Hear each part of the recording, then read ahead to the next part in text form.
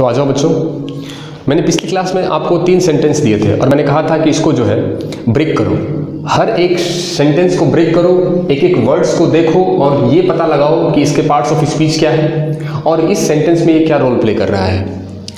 एक एक सेंटेंस को ब्रेक करो एक एक वर्ड में और पता लगाओ कि ये चीज़ इसका पार्ट्स ऑफ स्पीच क्या है और दूसरा इस सेंटेंस में ये क्या रोल प्ले कर रहा है। बात समझ में आ गई?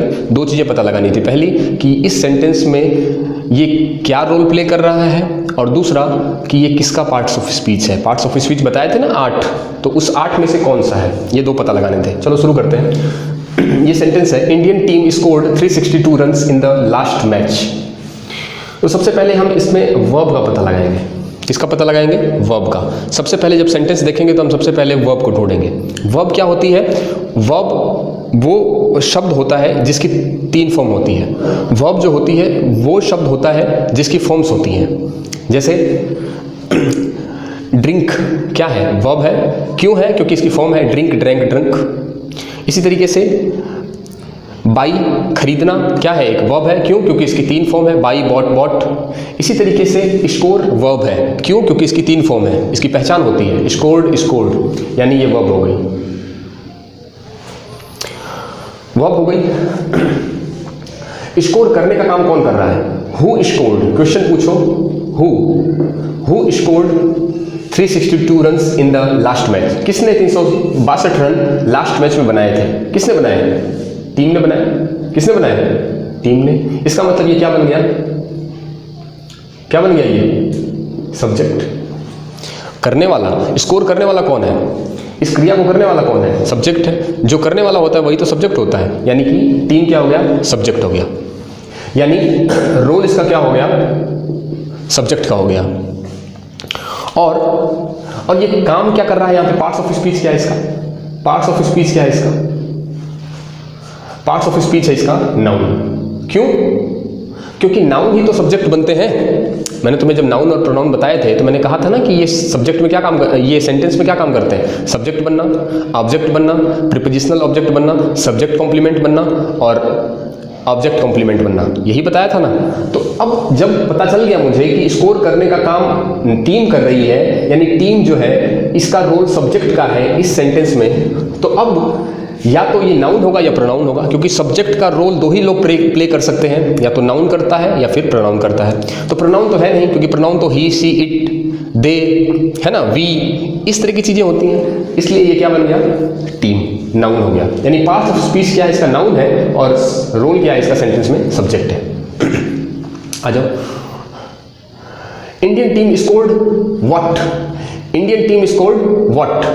तो स्कोर्ड, इंडियन टीम ने क्या स्कोर किया? इंडियन टीम ने क्या स्कोर किया? रन स्कोर किए। यानी व्हाट का जवाब मिला, यानी ये रोल क्या प्ले कर रहा है? ऑब्जेक्ट बनने का। इस सेंटेंस में रोल किसका प्ले कर रहा है? ऑब्जेक्ट बनने का। मैंने तुम्हें पहले बताया था ना कि किसी सेंटेंस में ऑब्जेक्ट का पता कैसे लगाते हैं? वर्ब से व्हाट या होम का रिप्लाई जो होता है, व्हाट या होम का रिप्लाई जो देता है वो क्या कहलाता है? ऑब्जेक्ट कहलाता है। अच्छा, इसका पार्ट्स ऑफ स्पीच क्या है? पार्ट्स ऑफ स्पीच क्या है इसका? पार्ट्स ऑफ स्पीच है इसका नाउन। क्यों? क्योंकि ऑब्जेक्ट वही बनता है। ऑब्जेक्ट 2 ही लोग बनते हैं, या तो नाउन बनता है या प्रोनाउन बनता है। प्रोनाउन है नहीं, इसलिए क्या है ये? नाउन है। बात समझ में आ रही कि नहीं आ रही? चीज़ों को सिस्टमेटिक समझोगे तो बहुत अच्छी तरीके से समझ में आएगा। आ जाओ आगे। इन क्या है? इन क्या है? इन प्रीपोजिशन है। अभी के लिए बता देता हूँ प्रीपोजिशन कौन कौन से होते हैं, उसका फिलहाल एक हम झलक देख लेते हैं, एक लिस्ट बना लेते हैं। प्रीपोजिशन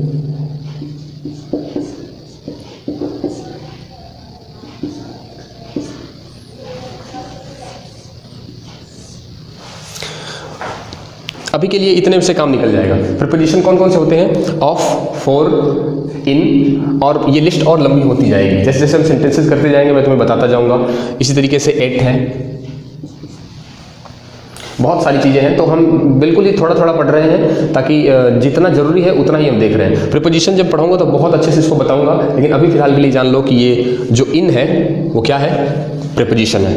इन क्या है? प्रीपोजिशन। तो प्रीपोजिशन हो गया। और तुम्हें पता है कि प्रीपोजिशन के बाद जो नाउन आता है, प्रीपोजिशन के बाद जो नाउन आता है वो क्या होता है?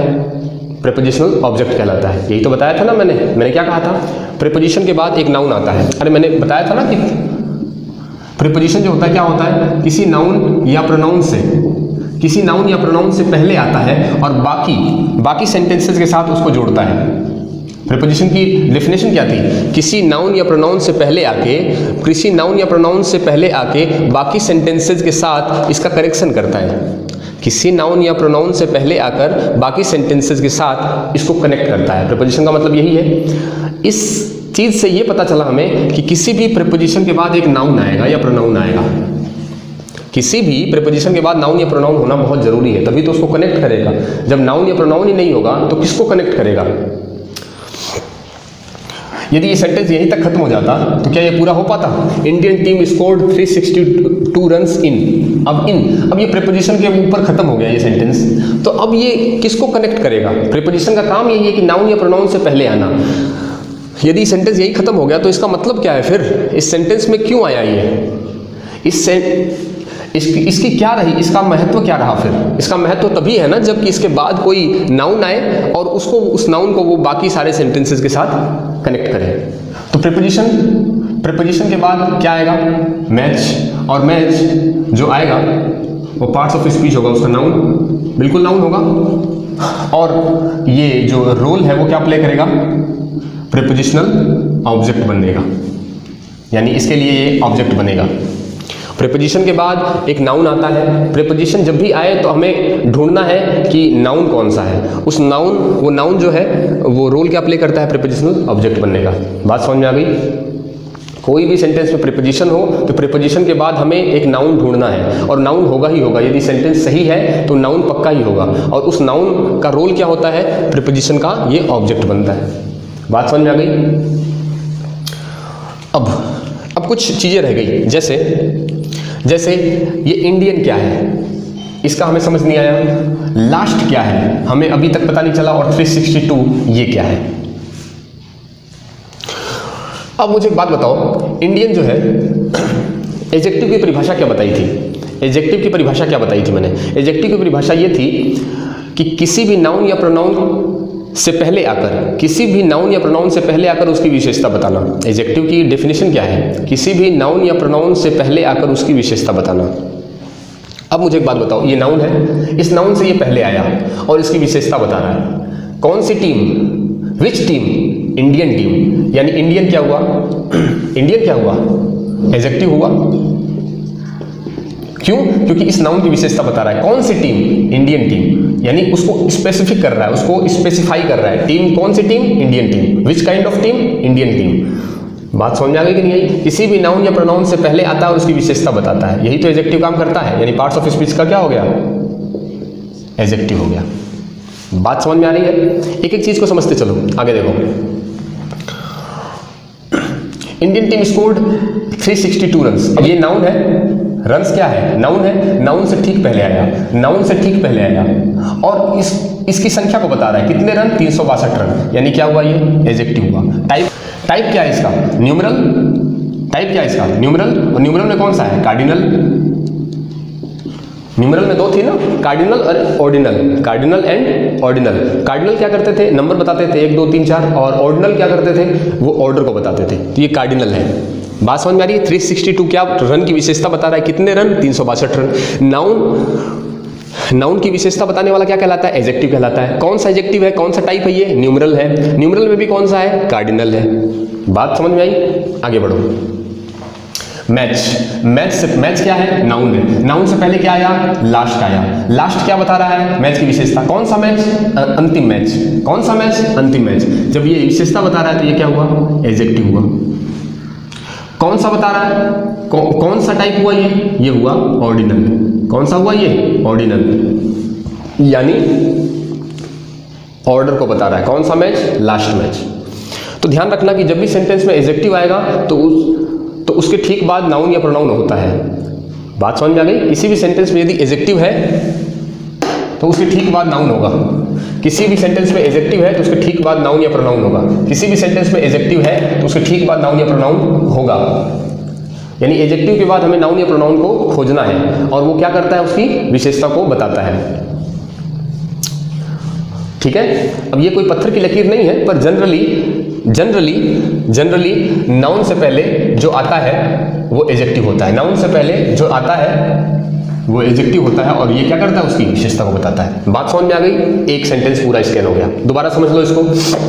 सबसे पहले हम क्या खोजेंगे इस सेंटेंस में? वर्ब खोजेंगे। वर्ब क्या होती है? वर्ब वो वर्ड होता है जिसकी फॉर्म्स होती हैं। जैसे राइट, रोट, रिटन। राइट क्या है? वर्ब है। क्यों? क्योंकि इसकी 3 फॉर्म है, राइट, रोट, रिटन।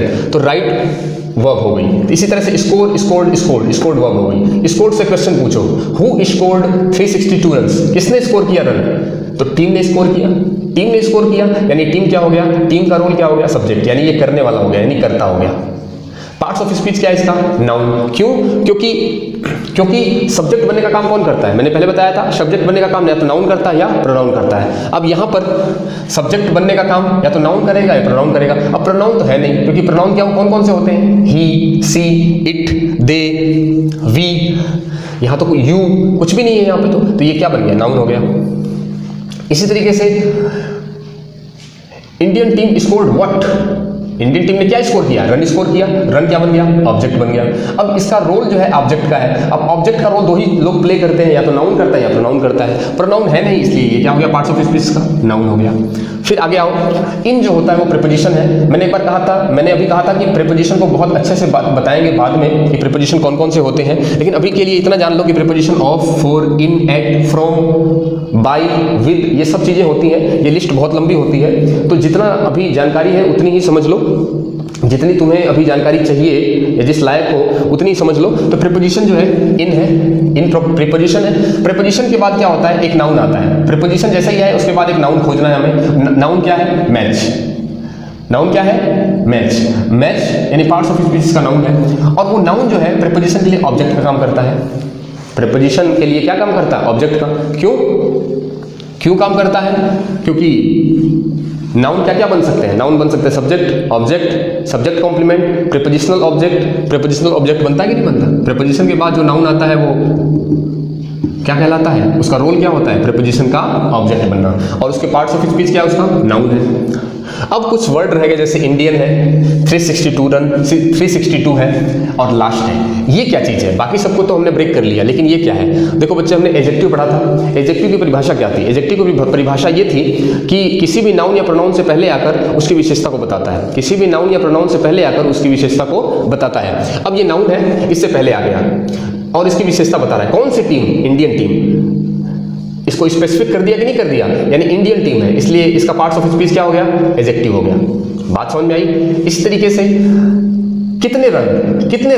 362 रन, यानी किसी नाउन से पहले आ गया, यानी एडजेक्टिव हो गया। टाइप कौन सा है? न्यूमरल है। न्यूमरल में भी कौन सा है? कार्डिनल है। इसी तरीके से मैच क्या है? नाउन है। नाउन से पहले आया लास्ट। कौन सा मैच? आखिरी मैच, यानी उस मैच की विशेषता बताइए, किस प्रकार का? कौन सा मैच? आखिरी मैच, लास्ट मैच।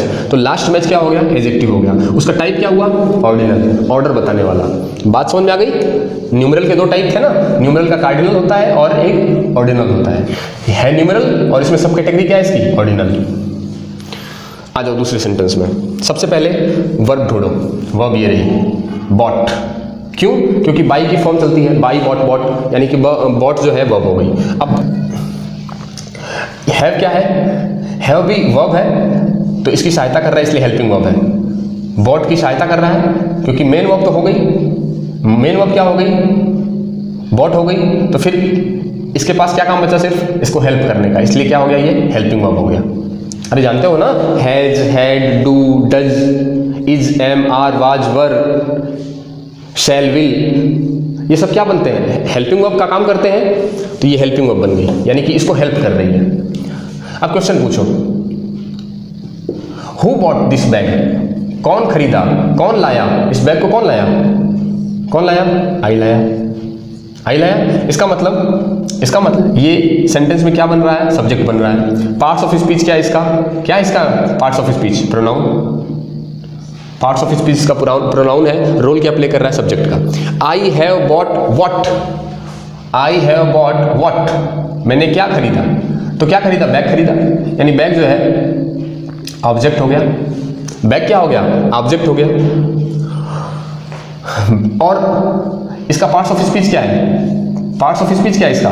नाउन है। आई हैव बॉट वॉट, तो वॉट का जवाब कौन देता है? ऑब्जेक्ट देता है। ऑब्जेक्ट कौन बनता है? या तो नाउन बनता है या प्रोनाउन बनता है। प्रोनाउन है नहीं क्योंकि ही सी इट दे, तो फिर बैग क्या बन गया? नाउन बन गया। फोर क्या है? प्रीपोजिशन है। सर फोर कैसे पता चला? ये देखो four, A, of, for, in, eight, ये सब क्या है? प्रीपोजिशन है। प्रीपोजिशन जैसे ही आए तुम सेंटेंस में खोजना शुरू कर दो एक नाउन को। नाउन को खोजो, नाउन कौन सा है? प्रीपोजिशन के बाद कौन सा नाउन आया है? ये ब्रदर, ये ब्रदर नाउन है। वो क्या काम करेगा? किस चीज का रोल प्ले करेगा? रोल प्ले करेगा प्रीपोजिशन का ऑब्जेक्ट बनना, इसका ये ऑब्जेक्ट बनेगा। बात समझ में आ गई? दोबारा देखो, सबसे पहले हमने मेन वर्ब को खोजा। मेन वर्ब क्या है? बॉट। बॉट से क्वेश्चन पूछो, हु बॉट, कौन लाया? बैग कौन लाया? बैग लाया आई, यानी कि इसको करने वाला कौन है? मैं। तो मैं क्या हुआ सेंटेंस में? सब्जेक्ट बना। सब्जेक्ट कौन बनता है? या तो नाउन बनता है या प्रोनाउन बनता है। प्रोनाउन, नाउन ये है नहीं, ये क्या है? प्रोनाउन है। उसके बाद फिर मैंने पूछा आई हैव बॉट व्हाट, मैंने क्या खरीदा? आई हैव बॉट व्हाट, मैंने क्या खरीदा? तो जवाब आया बैग, यानी बैग क्या बन गया? ऑब्जेक्ट। सब्जेक्ट ऑब्जेक्ट बनने का काम कौन करता है? नाउन या प्रोनाउन बनता है, नाउन या प्रोनाउन करता है, इसलिए पार्ट्स ऑफ स्पीच क्या हो गया इसका? नाउन हो गया। फिर आगे देखो, फोर क्या है? प्रीपोजिशन है। प्रीपोजिशन है। प्रीपोजिशन के बाद हमें क्या करना है? सबसे पहला काम, प्रीपोजिशन के बाद हमें नाउन खोजना है। प्रीपोजिशन के बाद हमें नाउन ढूंढना है। प्रीपोजिशन के बाद नाउन हमें ये मिल गया। नाउन जैसे ही मिला हमने, वो रोल क्या प्ले करेगा? प्रीपोजिशन का ऑब्जेक्ट बनना। इतनी बात क्लियर हो गई? आगे आओ। अब ये रह गया दिस और माई। नाउन से पहले आ रहा है, नाउन से पहले आ रहा है, यानी ये एडजेक्टिव बनेगा। क्या बनेगा? एडजेक्टिव बनेगा। ये किस प्रकार का एडजेक्टिव है? डेमोन्स्ट्रेटिव एडजेक्टिव है, यानी डेमोन्स्ट्रेट करता है।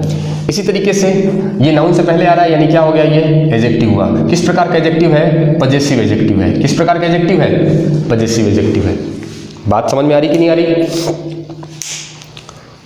आ जाओ 3 नंबर पे। सी needs some food for her सन। सबसे पहले क्या ढूंढना हमें? वर्ब ढूंढनी है, ये वर्ब है। क्वेश्चन पूछो, हु नीड्स सम फूड, किसको चाहिए? कौन चाहती है फूड? तो शी चाहती है, यानी शी जो है ये क्या रोल प्ले कर रही है सेंटेंस में? सब्जेक्ट का। और इसका पार्ट्स ऑफ स्पीच क्या है? प्रोनाउन है।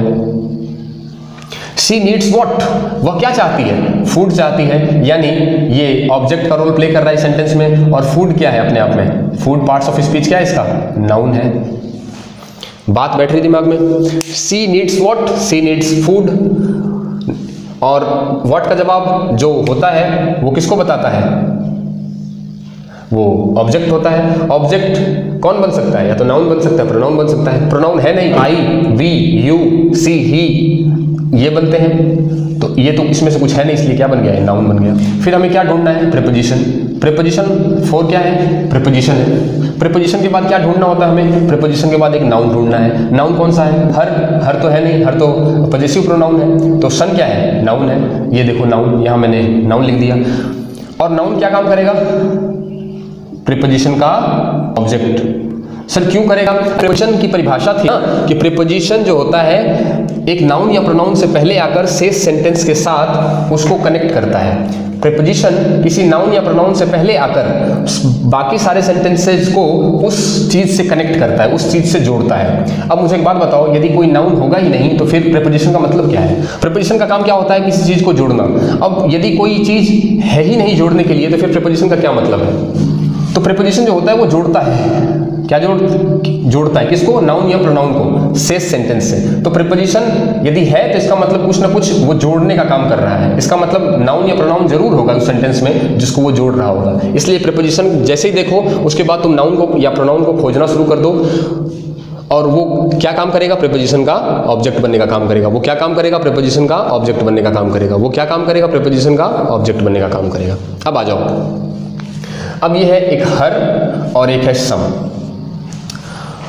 सम जो है किसी नाउन या प्रोनाउन से पहले जो आता है वो क्या कहलाता है? एडजेक्टिव कहलाता है। और ये एडजेक्टिव क्या है?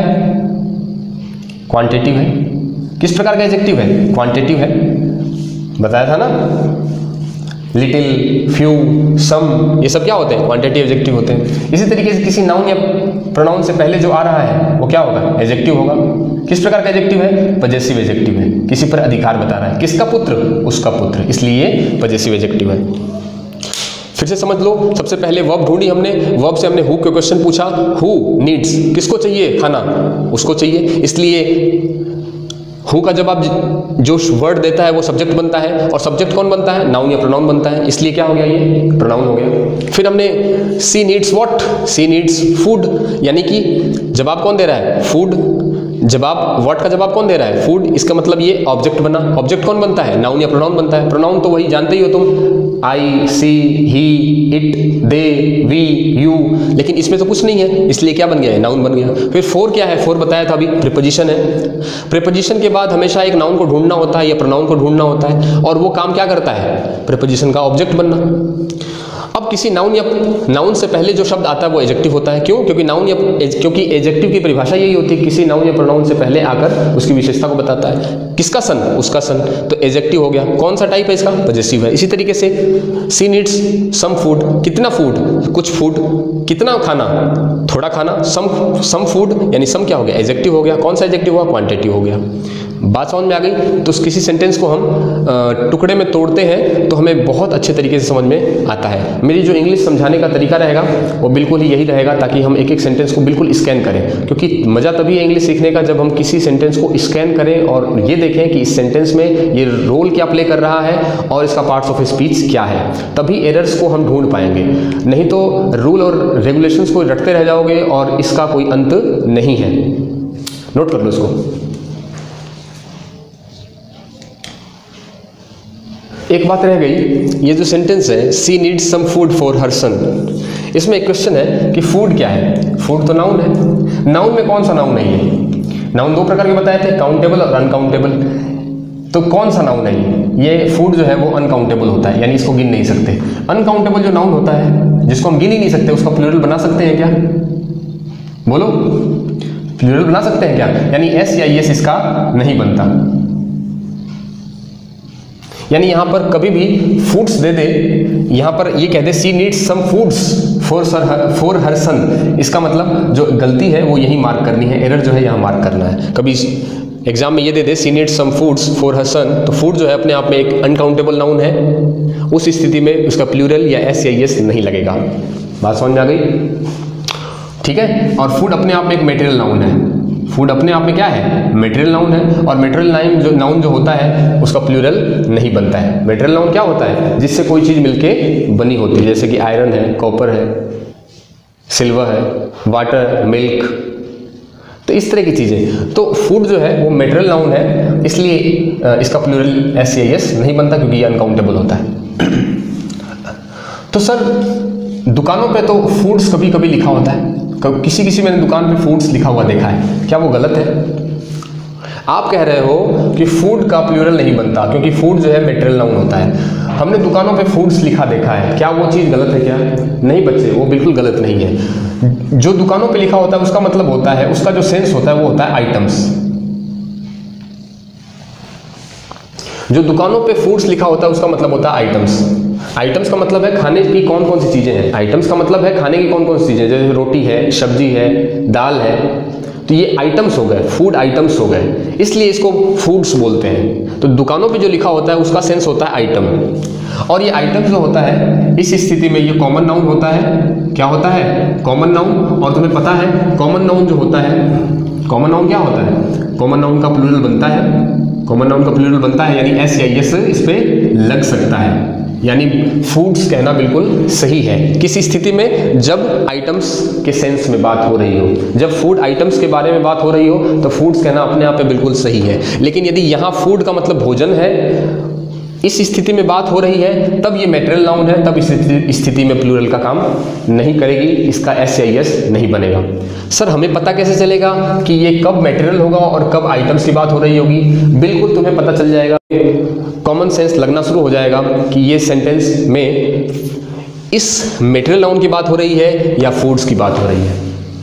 समझ में आई बात? बताता हूं तुम्हें। सर हमें समझ नहीं आया, देखो बताता हूं। एक शब्द लेता हूं मैं, इस शब्द का नाम है मैच। इस शब्द का नाम है मैच। अब मैच जो है इसका मतलब होता है क्रिकेट का मैच, फुटबॉल का मैच, है ना? क्रिकेट मैच, फुटबॉल मैच, और इस दूसरे एक मैच का मतलब होता है मिलान करना। मैच का मतलब जैसे लड़के लड़की की कुंडली मिलाते हैं ना, मिलान करना, फोटोग्राफ मैच करते हैं ना, तो वो वर्ब हो गया। इस स्थिति में तो ये वर्ब हो गया, और इस स्थिति में ये हो गया कॉमन नाउन। मैच क्या हो गया? Common noun. यानी इसका मतलब इसका जो प्लूरल है, इसका प्लूरल बन सकता है एस या एस लग सकता है। बात समझ में आई? मैंने कहा मैच जो है इसके दो अर्थ निकलते हैं। पहला जो अर्थ निकलता है उसका होता है सिंपल अर्थ, cricket match, football match, world cup में बहुत सारे मैच होते हैं, तो वर्ल्ड कप के मैचेज, मैच का प्लूरल बन सकता है कि नहीं बन सकता है? इस स्थिति में जब मैच का मतलब मैच हो रहा है तब कॉमन नाउन है, इस स्थिति में प्लूरल बन सकता है, यानी मैचेज कहना बिल्कुल ठीक है, मैचेज कहना बिल्कुल ठीक है। लेकिन यदि इसका मतलब मिलान करना है तो अब ये क्या हो गया? वर्ब हो गया। शब्द वही है मैच, लेकिन एक स्थिति में ये नाउन बन रहा है और दूसरी स्थिति में ये वर्ब बन रहा है। यानी किसी वर्ड पर ठप्पा नहीं लगा हुआ कि वर्ब बनेगा या नाउन बनेगा। ये सेंटेंस पे डिपेंड करता है कि उस सेंटेंस में उससे क्या काम लिया जा रहा है। इसी से मैंने तुम्हें कहा था फंक्शनल ग्रामर। फंक्शनल ग्रामर का मतलब है किसी वर्ड को उसके ठप्पे से नहीं समझना, उस सेंटेंस को पढ़ के और सेंस लगा के समझना कि इस सेंटेंस में ये वर्ड क्या काम कर रहा है। बात समझ में आई? मेरी पूरी की पूरी जो अप्रोच है इंग्लिश समझाने की वो ये है कि आप समझें कि उस वर्ड का वहाँ काम क्या है। आपकी जब जितनी भी स्कूलिंग हुई है या जितनी भी पढ़ाई हुई है वो यही समझाते हैं कि आप इसको रट लो, ये वर्ब होती है, इसको रट लो, ये नाउन होते हैं, ये कॉमन नाउन है, ये प्रॉपर नाउन है। मैं कहता हूँ एक ही सेंटेंस दो तरीके से काम, एक ही वर्ड जो है दो तरीके से काम आ सकता है। इसमें यदि एक सेंटेंस बनाऊँ मैं कि वर्ल्ड कप में बहुत सारे मैच हो रहे हैं तो ये मैचेज है, इस मैच की बात हो रही है। और यदि मैं सेंटेंस बनाऊँ कि फोटोग्राफ मैच नहीं कर रहे तो क्या मैं इस मैच की बात कर रहा हूँ? नहीं, मैं इस मैच की बात कर रहा हूँ। वर्ड वही है लेकिन उसका फंक्शन करने का जो तरीका है वो अलग अलग है। इसीलिए इंग्लिश को हम फंक्शनल ग्रामर के आधार पर समझेंगे और यही मेरी पूरी कोशिश है कि आपको फंक्शनल ग्रामर की एक समझ दे सकूं। इसको नोट कर लें, इसको दोबारा से एक बार रिवाइज कर लेता हूं। फूड यहां पर क्या था? नाउन था। किस प्रकार का नाउन है ये? अनकाउंटेबल है, मेटेरियल नाउन है। और जो मेटेरियल या अनकाउंटेबल नाउन होता है उसका प्लूरल नहीं बनता, एस या एस नहीं बनता। तो सवाल ये उठता है कि सर हमने दुकानों पे फूड्स लिखा देखा है, क्या वो सही है या गलत है? बिल्कुल सही है, क्योंकि उस स्थिति में उसका जो सेंस होता है, उसका जो मतलब होता है वो फूड आइटम्स से होता है। यानी कौन कौन से आइटम्स है, कौन कौन सी चीजें हैं खाने की, रोटी, सब्जी। उस स्थिति में ये कॉमन नाउन होता है, इसका प्लूरल बन सकता है एस या एस हो सकता है, इसलिए ये बिल्कुल सही है और ये भी अपनी जगह सही है। तो सर दोनों कैसे सही हो सकते हैं? बिल्कुल दोनों अपनी जगह सही हैं। सर हमें पता कैसे चलेगा ये इस्तेमाल होगा या ये इस्तेमाल होगा? बिल्कुल आसान है, यदि हम सेंटेंस को समझेंगे, उसका सेंस का पता लगाएंगे तो हमें बिल्कुल समझ में आ जाएगा। यदि तुम्हें अभी भी नहीं पता चलेगा तो मैं हूं ना, मैं तुम्हें जैसे जैसे हमारी क्लासें आगे बढ़ेंगी आपकी जो इंग्लिश पे पकड़ है वो मजबूत होगी और आप उसका सेंस निकालना शुरू कर देंगे। फिर मैंने दूसरा एग्जांपल लिया था, जैसे मैच है, एक ही वर्ड है लेकिन इसके दो मतलब निकल रहे हैं। एक सेंटेंस में मैच का मतलब कॉमन नाउन है, इसका प्लूरल बन सकता है, मैच का मैसेज हो सकता है, लेकिन दूसरे सेंटेंस में उसका मतलब मिलान करना भी हो सकता है, ये वर्ब है। तो मैच पे कोई ठप्पा नहीं लगा कि वो नाउन का ही काम करेगी या फिर वर्ब का ही काम करेगी। वो सेंटेंस पे डिपेंड करता है, फंक्शन पे डिपेंड करता है कि वो सेंटेंस में क्या काम करती है। तो ये पीछे 3 सेंटेंसेस लिखे हैं, जैसे मैंने आपको 3 सेंटेंस पहले दिए थे बिल्कुल ठीक वही काम करना है। इसको टुकड़े टुकड़े में तोड़ना है और हर शब्द का एक दो मतलब निकालने हैं कि ये पार्ट्स ऑफ स्पीच क्या है और इसका रोल क्या है इस सेंटेंस में। ये सेंटेंस नोट कर लें आप।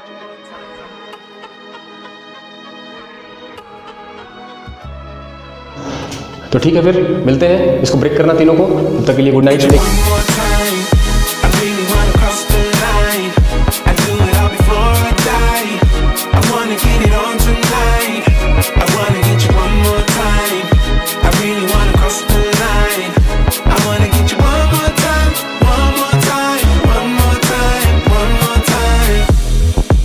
One more time.